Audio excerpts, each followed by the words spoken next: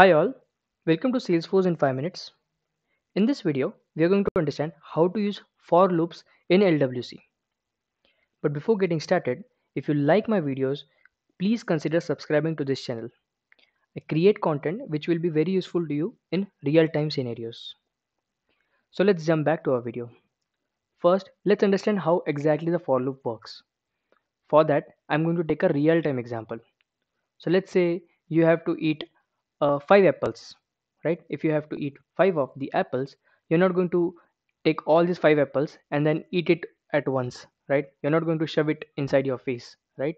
What you're going to do is instead you're going to pick each apple one by one and then eat, right? You're going to pick first apple, then you're going to eat, then you're going to go for the second apple, then you're going to eat, third and fourth and so on, right? So you're not going to take all of the apple and instead what you're going to do is you're going to process or eat each of the apple one by one. Same way in programming, usually whenever you have large amount of the records, rather than processing all the records together, what we do is we pick each of this record one by one and then we process it, and then we do update delete whatever we want to. Now to process process one by one record from the group of the records, if you have to process each of the record one by one, you have to use for loops. So I'm going to take you to the notepad. So as you guys can see, the basic for loop syntax is in Java is, I'm going to talk about the for each loop. So this is the for loop. So over here, what we are going to do is box of apple, right? We have a box of apple, and out of this box of apple, I'm going to pick each of these apple one by one. I'm going to pick apple one by one. So what I'm going to do is from this app box of the apple, okay, I'm going to pick each of the apple one by one, right? And the type of the single apple is type apple, right? So from the box of the apple, a single instance of this apple would be apple, a single apple, right? So what I'm trying to do is from this box of the apple, I'm going to pick each of this apple one by one, and then I'm going to do like for an example, I can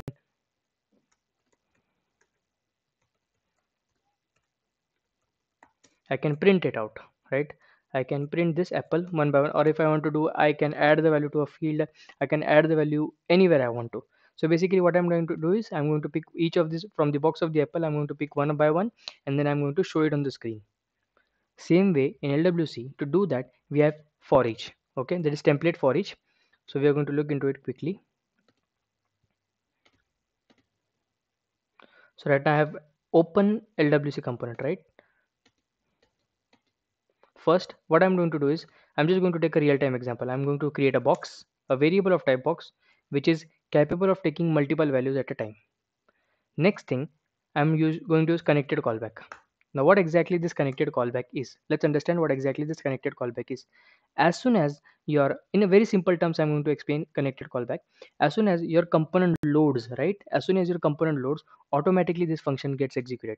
There's one more function called as wire, but let's understand first connected callback. As soon as your component or your element is inserted inside the DOM, the connected callback executes. Or in simple terms, as soon as your component is loaded, automatically this function gets called. I'll just show you.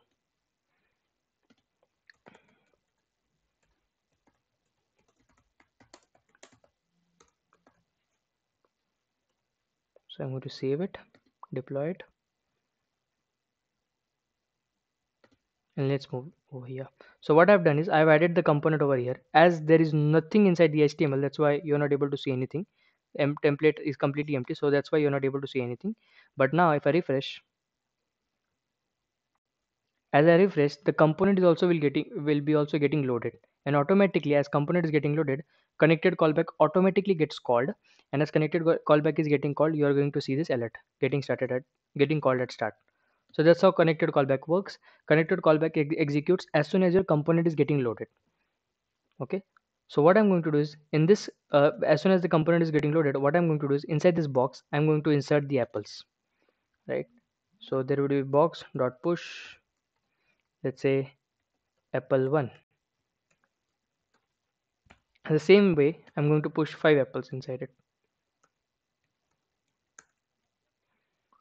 2, 3, 4, let's say 5th, right? This dot.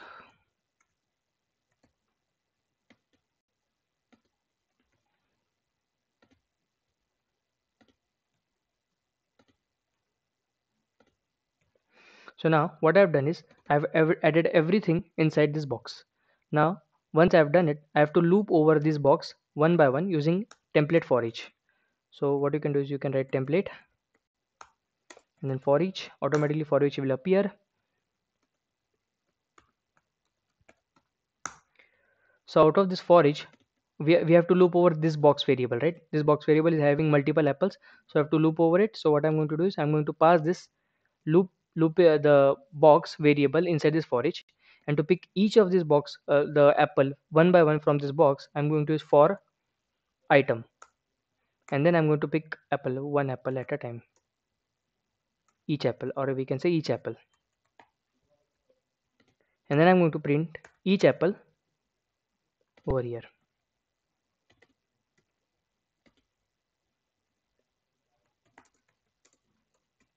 right? So I'm just going to print one by one. So what will happen is there will be one by one, and then apple 1, again after the one by one, apple 2, one by one, apple 3, and so on. So let's jump back to our UI. So as you can see, this one by one, apple 1, one by one, again one by one, apple 2, sorry, apple 2, and there is again one by one.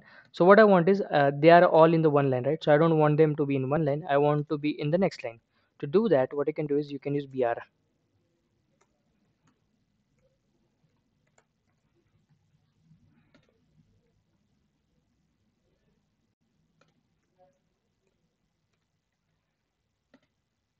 Get an error, okay.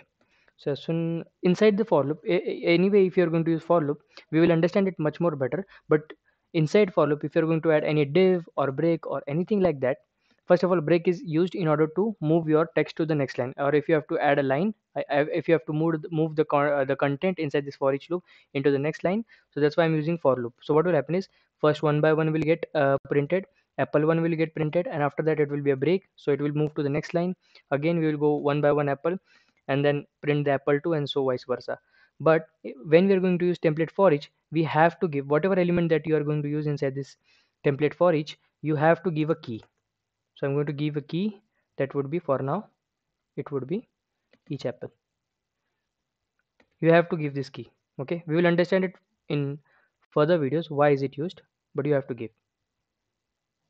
Okay, now as the key is given, let's move to the component.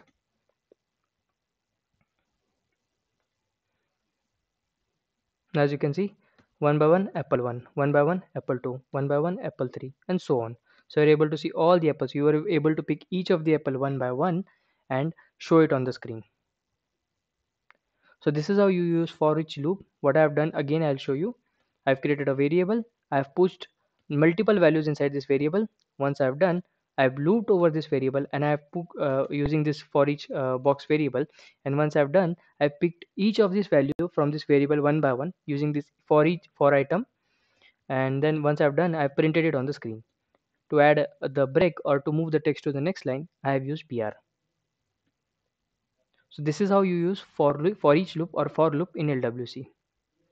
If you found this video helpful, please do subscribe to this channel.